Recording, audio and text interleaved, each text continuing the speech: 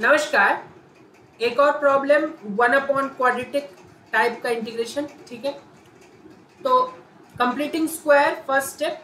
So for that we need x square coefficient as 1। हमें x square coefficient 1 रखना है, तो 2 बाहर ले सकते हैं हम। एक्स स्क्वायर ये हो जाएगा -1/2x। अब x का जो भी कोफिशिएंट है उसका हाफ करके इसका स्क्वायर ऐड और सब्ट्रैक्ट करना है। इसका हाफ करेंगे तो 1/4 हो जाएगा। 1/4 का स्क्वायर ऐड, 1/4 का स्क्वायर सब्ट्रैक्ट और -1/2 होगा, क्योंकि ये 2 हमने बाहर लिया था तो ये भी 1/2 बन जाता है। ठीक है,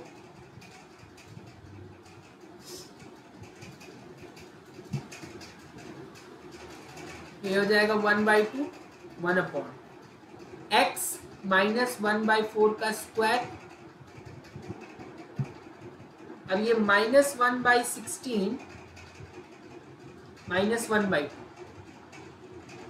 तो -1 -8/16 -9/16, इसको -3/4 का स्क्वायर लिख सकते हैं।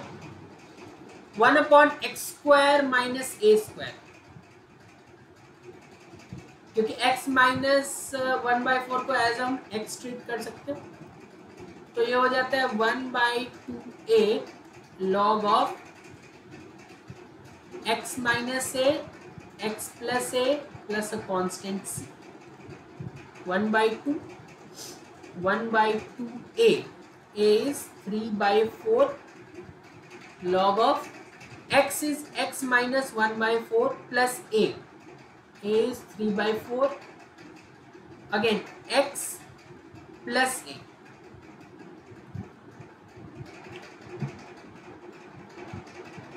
This will get cancelled, only 1/3 will be left log of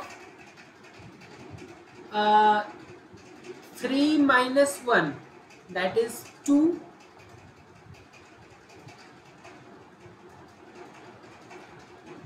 2/4 is half, so this can be written as x minus half, that is 2x minus 1/2।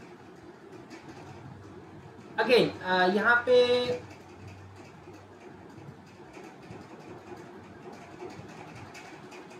एक सेकेंड, यहाँ पे ये माइनस साइन होगा, x माइनस ए x plus ए,